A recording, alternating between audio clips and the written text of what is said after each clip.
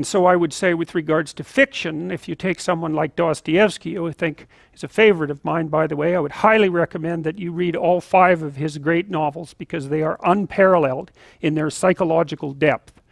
And so if you're interested in psychology, Dostoyevsky's the person for you. Tolstoy is more of a sociologist, but Dostoyevsky, man, he gets right down into the bottom of the questions and messes around. Transformative reading. Anyways, Dostoyevsky's characters, this character named Raskolnikov is a character in Crime and Punishment, and Raskolnikov is a materialist rationalist, I would say, which was a rather new type of person back in the 1880s, and he was sort of taken by the idea that God was dead, and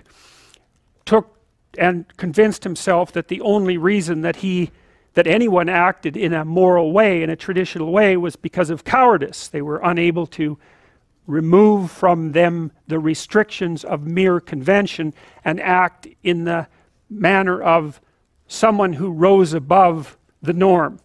And so he's tortured by these ideas. He's half starving. He's a law student. He doesn't have enough to eat. He doesn't have much money, and so, you know, he's not thinking all that clearly either. And he's got a lot of family problems. His mother's sick, and she can't send him much money. And his sister is planning to engage in a marriage that's loveless to someone who's rather tyrannical, who she hopes will provide the family with enough money so that he can continue in law school.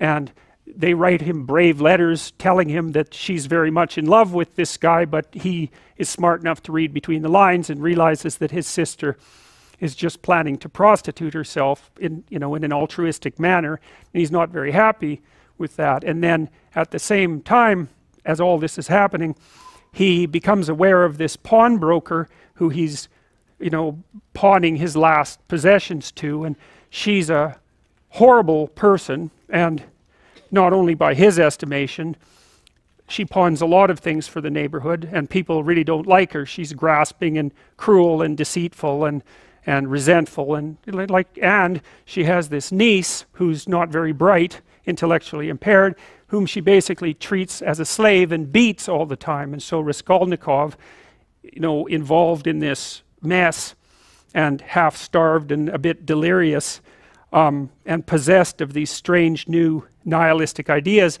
decides that the best way out of this situation would be just to kill the pawnbroker, take her wealth, which all she does is keep it in a chest, free the niece, so that seems like a good idea.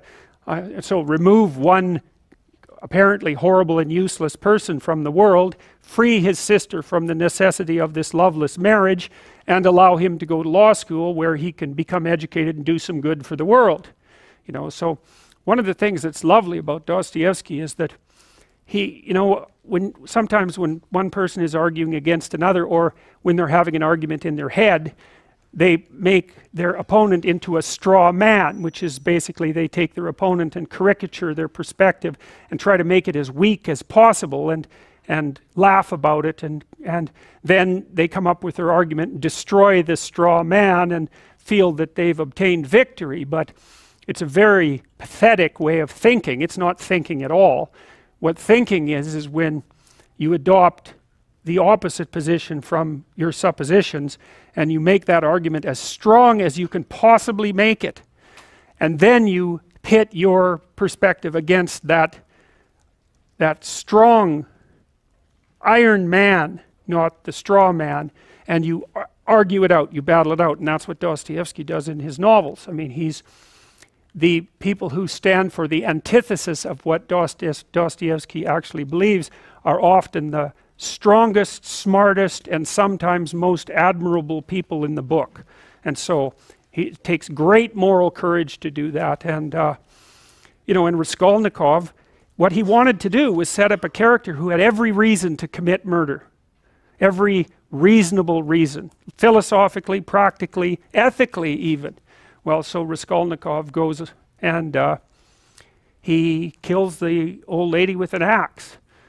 And it doesn't go the way he expects it will, because what he finds out is that post-murder Raskolnikov and pre-murder Raskolnikov are not the same people at all.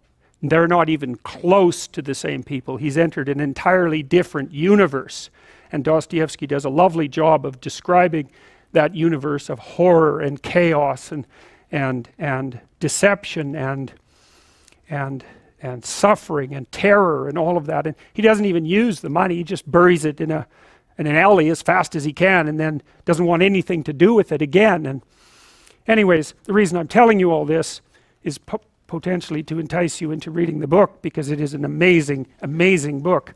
But also because you might say, well, is what happened to Raskolnikov true? Are the stories in that book true? And the answer to that is, well, from a factual perspective, clearly they're untrue. But then if you think of Raskolnikov as the embodiment of a particular type of person who lived at that time, and the embodiment of a certain kind of ideology which had swept across Europe and really invaded Russia, and which was actually a precursor, a philosophical precursor to the Russian Revolution, then Raskolnikov is more real than any one person. He's like a composite person.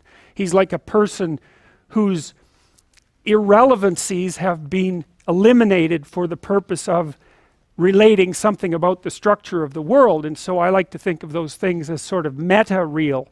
They're more real than real.